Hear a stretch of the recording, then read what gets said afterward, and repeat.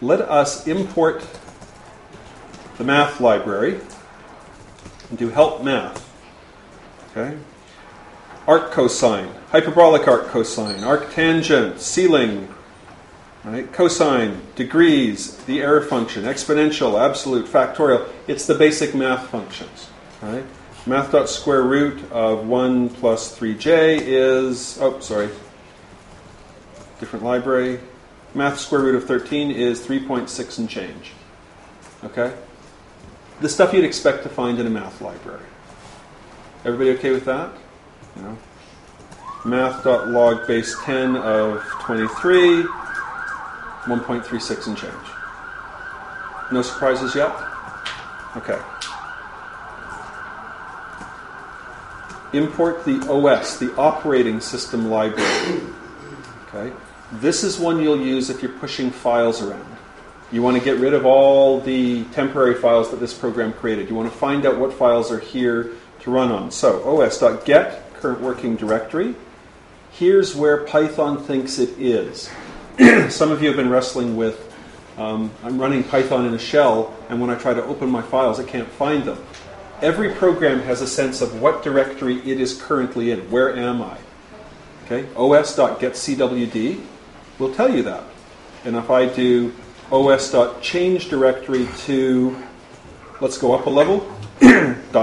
or even to users, Greg Wilson, spelled correctly, SWC30QMUL.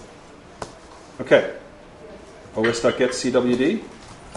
My program now thinks it's in that directory. So if I'm opening files, it'll now find the files in this directory rather than in the Scratch directory I was just in. So let's go back into Scratch. Where am I? I'm there. Okay. So, help os.makedir. Let's create a new directory. So os.makedir of temp. Okay. os.listdir of dot. Dot is a shorthand that means the current directory. So I don't have to type in a long string. The string dot character means here. So it tells me the only thing in this directory is temp. Okay.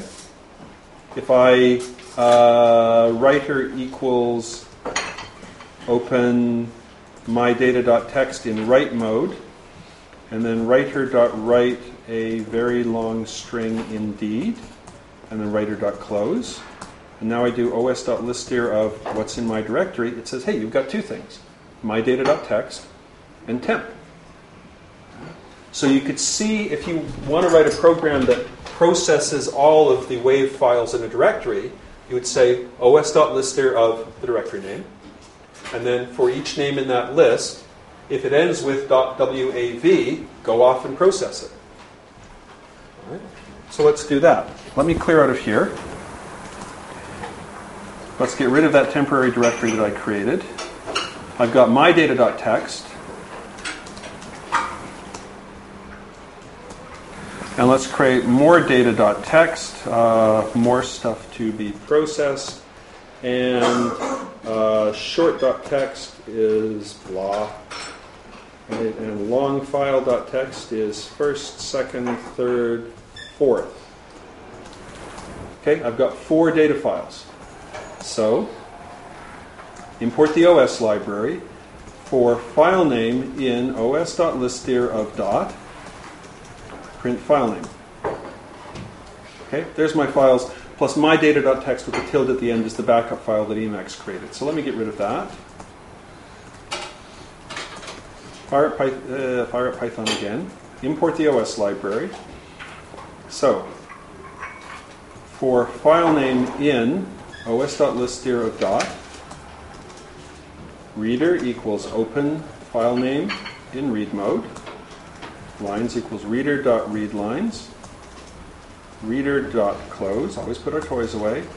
Print file name has len lines. Lines. Okay. So now I've got a program which says, look, just tell me what files I've got. Right? List the contents of that directory. I'm doing it with dot, but it could be anything. All right? Read those files one at a time.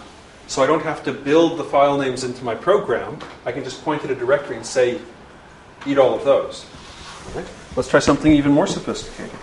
For file name in os.listdir of dot, reader equals open file name of read, lines equals reader.readlines, reader.close.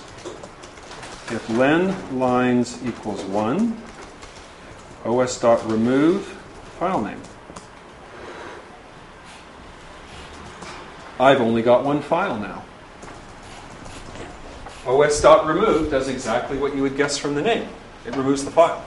So, if there's only one line in the file, get rid of it. There are other things in the OS library that will let you say, if this file is more than a year old, get rid of it.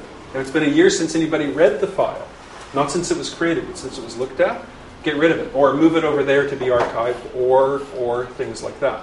So the OS library is the thing that gives you what you need to go and play with the file system.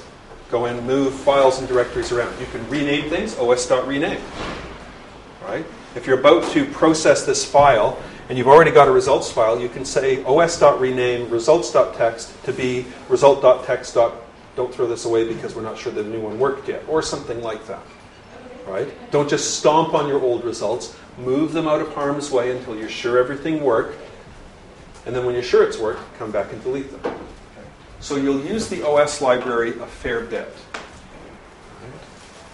Right. Here's another one. os.exists of myfile.txt. Oh, sorry. os.path.exists myfile.txt. It's in a sublibrary.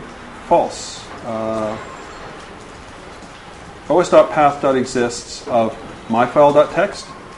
There's nothing called myfile.txt in this directory. os.path.exists of longfile.txt. Yes. os.path.isFile longfile.txt. Yes. os.path.isFile of the current directory. No, it's not a file, it's a directory. Okay. The OS library contains a sublibrary called path. We should have folded the two together years ago, but for historical reasons, it's os.path. Right? Does that thing exist? No. Does that thing exist? Yes. Okay, so here's my program, and I can go and look to say,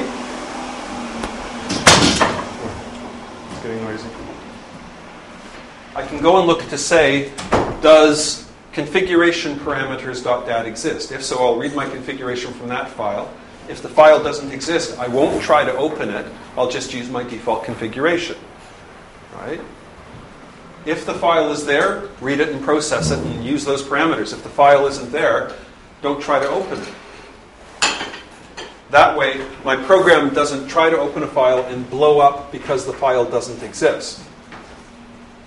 It's not helpful for a program to say, well, if you've got a configuration file, you read it. If you don't, then I will just fall over with an error. That's not the behavior you want. So you test to see if the file exists.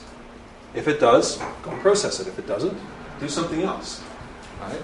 Or, if you've got a list of the contents of a directory, you can go through them and say which ones are files and which ones are directories. There is an os.path.isdir is a directory. Right? You can also say, is this an audio device? Right? Is this a device? And if so, is the type of data it produces audio? You can go and poke at things and go and take a look in /dev, DEV, on most Unix systems, and say for each of those things, which ones are doing audio capture, which ones are to play, which ones are video output devices, which ones are disk drives, tape drives, things like that. Okay? So you don't have to hardwire things into your program. It can go and take a look at the machine and say, where might I get data? If you're building a GUI, you could say, what are all the audio devices hooked up to this machine? Let me put them in the menu so people can pick which one they want to use. You don't have to build in, look at audio 1 and audio 3, because some machines might have audio 2 and audio 4. This is the library you use for that.